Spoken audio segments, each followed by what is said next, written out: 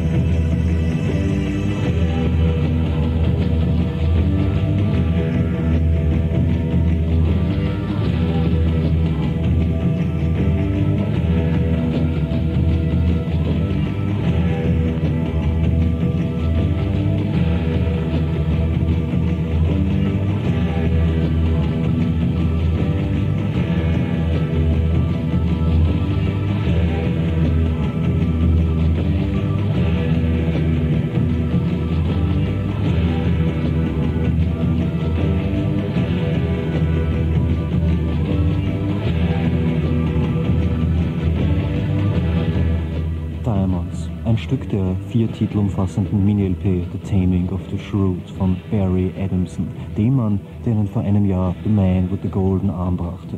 Untertitel Samplers Against Apartheid.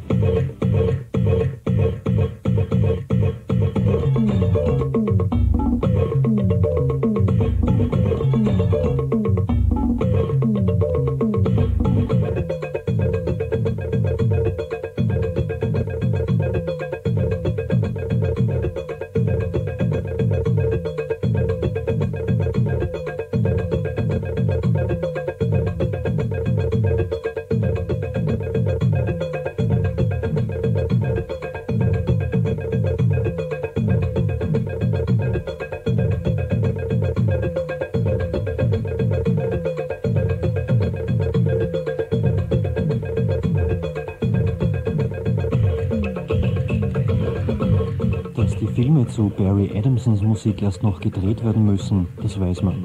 Dass die Musik zum eigentlich nur als Video erhältlichen Projekt Ohio Bang Bang jemals auf Platte kommt, das war eigentlich gar nicht vorgesehen. Ähnliche Ausgangslage also für die Adamson-Labelkollegen Carl Bonney und Holger Hiller. Ohio Bang Bang, The Path.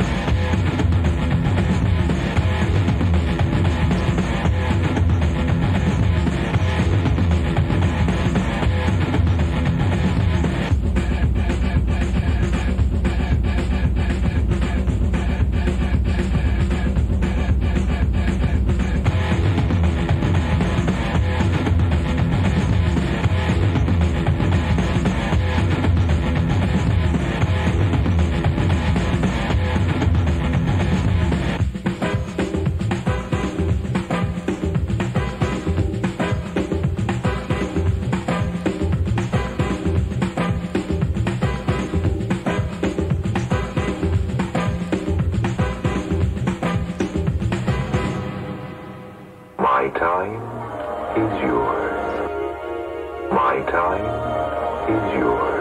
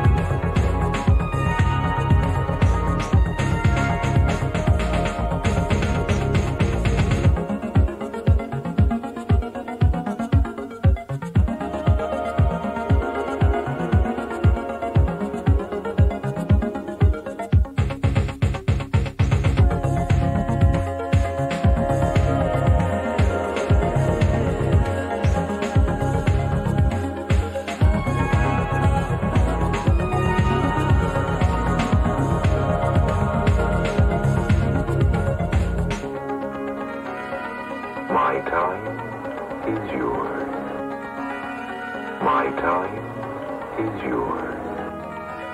My time is yours.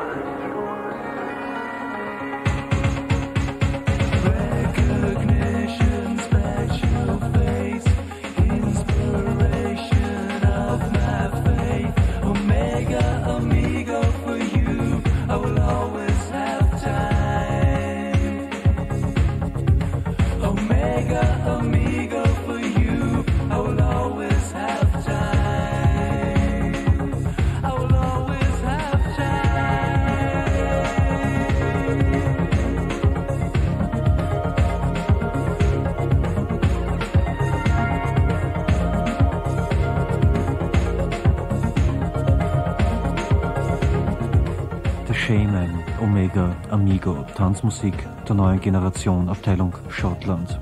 Wie eine mögliche Variante der zukünftigen Tanzmusik aussehen kann, das hat in den letzten Jahren ein dicklicher, extrovertierter und unzuverlässiger Mann gezeigt, Gary Clail, regelmäßige Konstante im Imperium des Adrian Sherwoods.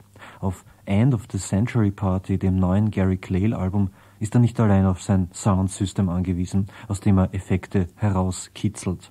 Der gesamte Adrian Sherwood Clan steht da zur Verfügung. Gary Clail and the On You Sound System. This one's called Thieves And A Liar.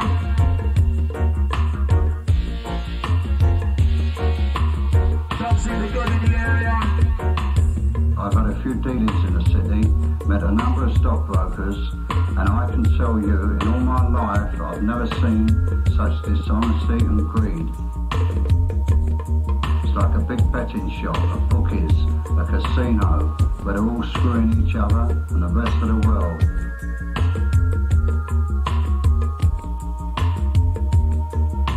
The devil is here in the city, and the city wakes up with the devil.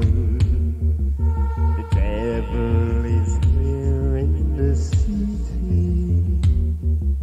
The poor man comes but he can't get a look in. Poor man comes but he can't get a shot. The rich man comes in his brand new car, bought on credit from a leasing house. The con men come and try to have us over, selling us shares that we already own. Accountants came and juggled with the numbers. That's how they came to thieves and a liar. That's how they came to thieves and a liar. That's how they came to thieves and a liar. Zur näheren Erklärung. Adrian Sherwood ist der Produzent und Mastermind, der eine bestimmte Art des Dub-Reggae, Sie hören's, perfektioniert hat. Keith LeBlanc, Doug Wimbish und Skip McDonald sind die Instrumentalisten, die schon vor 10 Jahren als Hintergrundmänner der Sugar Hill Gang einen Stein ins Rollen brachten.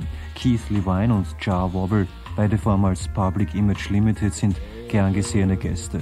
Die Barmy Army oder Dub Syndicate sind eigenständige Projekte dieser On You Family. On You, das ist das Label des Adrian Sherwood. Während Tackett der Zusammenschluss aller Kräfte für die Oberliga darstellt. Das Tackett Soundsystem wiederum ist Gary Clail, Remixer und Overdubber.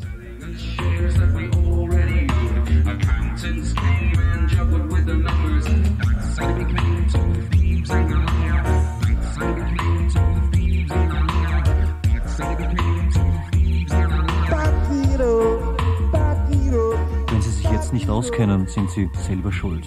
Gary Clail ist das Featuring der Dub Syndicate, Two Thieves And A Liar. Demnächst aus dieser Werkstatt Neues von Marc Stewart. Bereits erschienen eine Fußball-Spezialedition der Barmy Army.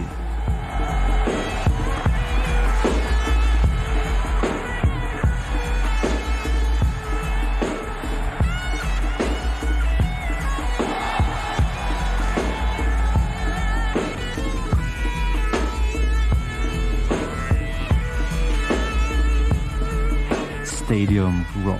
Danksagung an West Ham, Liverpool, Manchester City, die Blackburn Rovers, Wimbledon und Nottingham Forest. An der Gitarre sägt Skip McDonald. Eine Zusammenstellung der allerschönsten Fußballlieder demnächst in diesem Theater.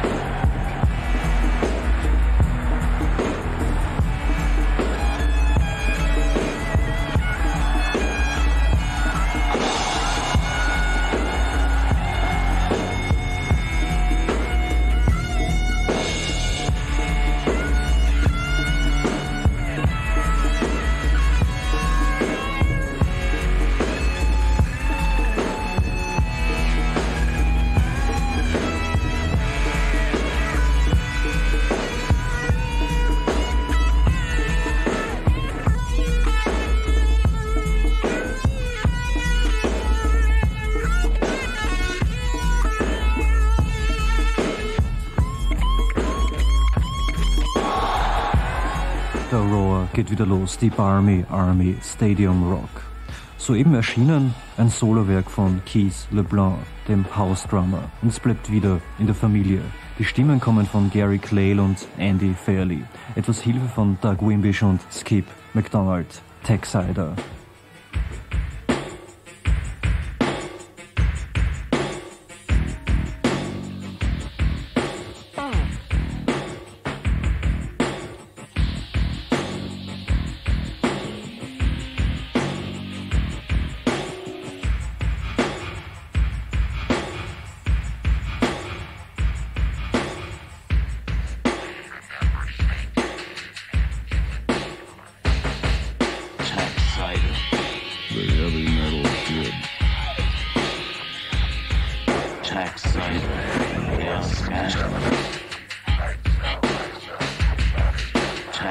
Cider.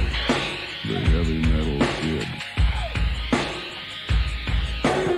One night, the sun was beginning to rise. A small, stoop figure could be seen stumbling over a barren landscape of rock and dust. Tax Cider. Oh, yeah! We shall call him Tax Cider. We shall call him Tax Cider. After fumbling around in his coat for a while, he pulled out a long metal spike, prodded around in the rubble. Insert your fragments of history. Tax Cider.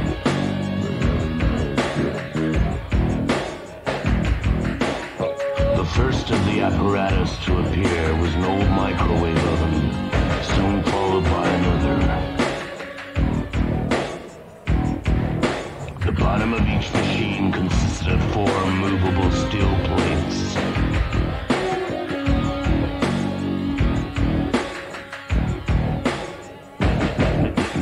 Next came 2 portable generators, one for each microwave. Tax Cider always insisted on 2, although one would have been. Dass die Sherwood-Mafia in letzter Zeit so geballt auftritt, das kann kein Zufall sein. Dass nach dem hier schon abgefeierten Momus nun auch ein zweiter Exzentriker aus dem an sich schon etwas angestaubten Creation-Stall nun die Freuden der Technik und der billigen Elektronik wiederentdeckt, das kann auch kein Zufall sein. Edwards Ball und seine Band The Times, bislang für verschnupften, bitteren Lokalpatriotismus gut, jetzt bemerkenswert aufgeschossen. Valvaline, ein Stück der Times LP E for Edwards.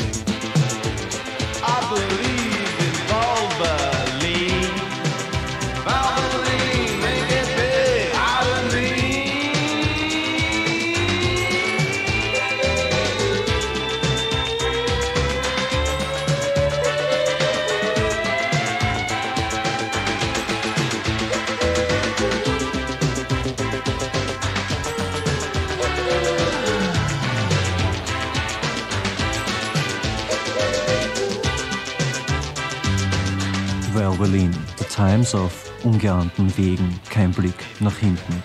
Und weil es draufpasst und weil es meine These vom Ende der sinnlosen Reindresch und ich mein's so ernst Posen Welle der britischen Popmusik bestätigt, noch ein Umsteigerbeispiel.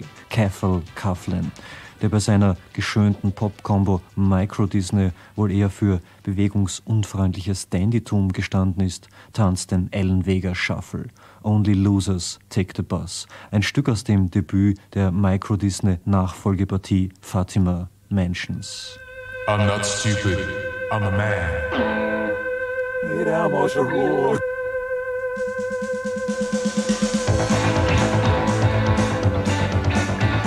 Not stupid. I'm born again in hail and flames. Won't tell it loud to all my slaves. You scum don't have the fear of God. All that's left is the iron bar. Let's go down, kiss the plow. Public system burn down, and with everything, nothing is wrong. Only losers take the bus. Only losers take the bus. Churchill was a shopping bag. Can you draw the Chinese flag? It's a sweet little lines and 6 dahlias. Paris is India. Let's go down, oh my friends. Oh, we descend. Plastic food, TV. Take your eyes off of me. Only losers take the bus. Yeah. Only losers take the bus.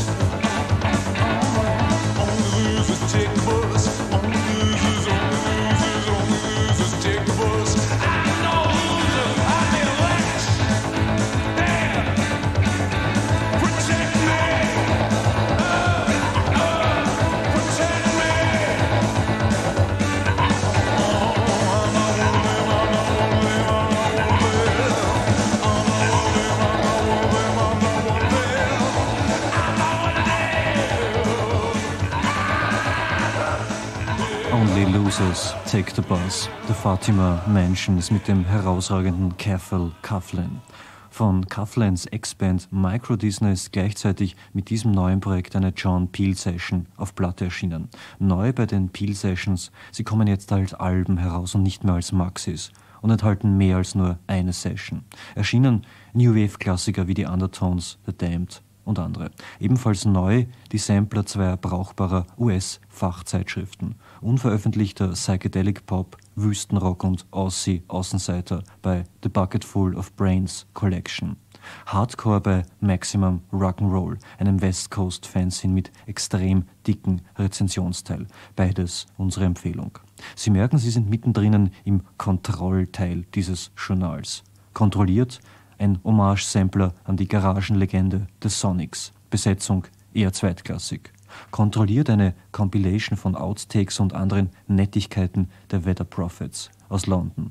Kontrolliert eine B-Seiten- und Outtakes-Compilation des US-Duos They Might Be Giants. Auch sie sind zu einem Multi gewechselt. Neues Album, so hört man, demnächst. Keine Kontrolle für diesen Mann. Behind the dirt sprawled before us, behind narrow eyes and faces of fat, beyond those hands opened or closed that strain in vain or raise their fists. Further than frontiers that bar our path, further than misery, we must look. We must look at what is beauty, the grey sky or blue, the women by the stream, the faithful friend, tomorrow's sun, the flight of a swallow, the boat that returns, the faithful friend, tomorrow's sun, the flight of a swallow, the boat that returns. Beyond the concert of sobs and tears, of cries of anger, of men in fear, beyond the din of streets and singers, of warning sirens, of swearing porters, stronger than children who recount the wars, and stronger than the great who've made us make them. We must listen to the bird in the wood, the murmur of summer, the rising of blood, the mother's soft songs, the children's prayer, and the noise of the earth gently falling to sleep. The mother's soft songs, the children's prayer, the noise of the earth gently falling to sleep. We must listen. We must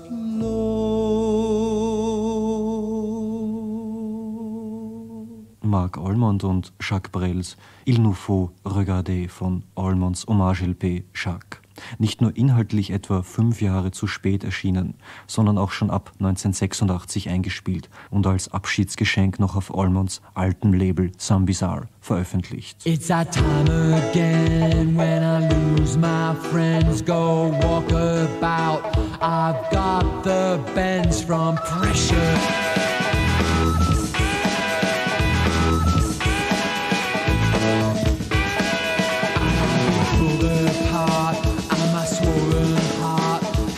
Flipped out of the pan into the fire. I don't believe you're all I'll ever need, and I need to feel that you're not holding me. But the way I feel just makes me wanna scream.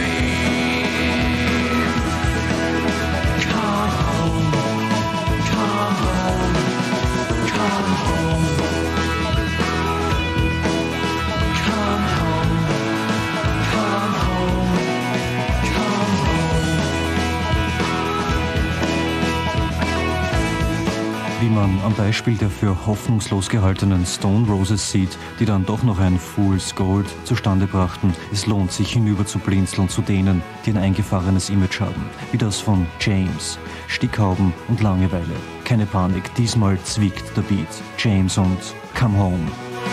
After 30 years I've become my fears. I've become the kind of man I've always hated.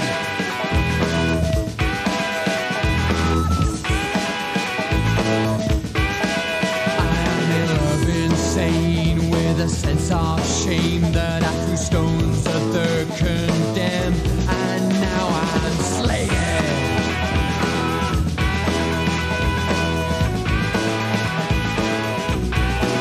I may have paid for sex, but I was blessed by love in this land that's ruled by gods of lust and money. Believe you're all I'll ever need, and I need to feel that you're not holding me. But the way I feel just makes me wanna scream. Come home, come home, come home.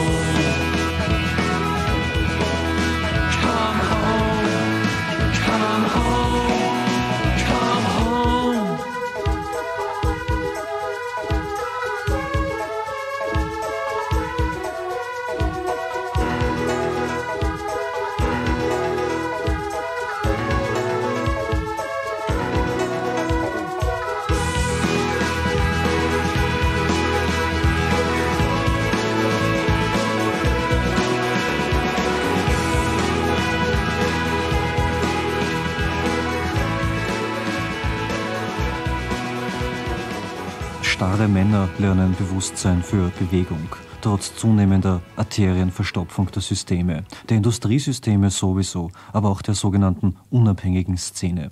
Um die 5 wirklich interessanten neuen Tonträger zu kriegen, die so pro Woche erscheinen, musst du mittlerweile wieder in 5 verschiedene Geschäfte pilgern, um dann vielleicht 3 tatsächlich zu ergattern. Je tiefer sich eine Sub-Szene in sich selber vergräbt, umso weniger flexibel wird sie, umso mehr Schorf setzt sich in den Nervenbahnen an. Die Stämme werden die ersten Opfer sein.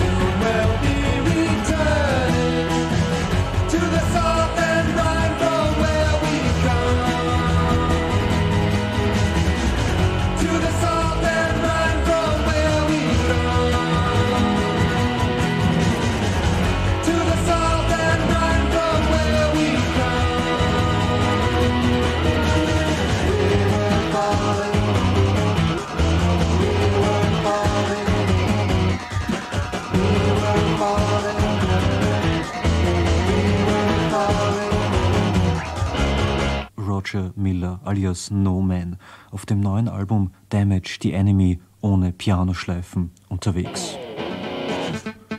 Tonjournal 8.1.90 Bonus Beats Roger Millers No Man Overload Over and Out.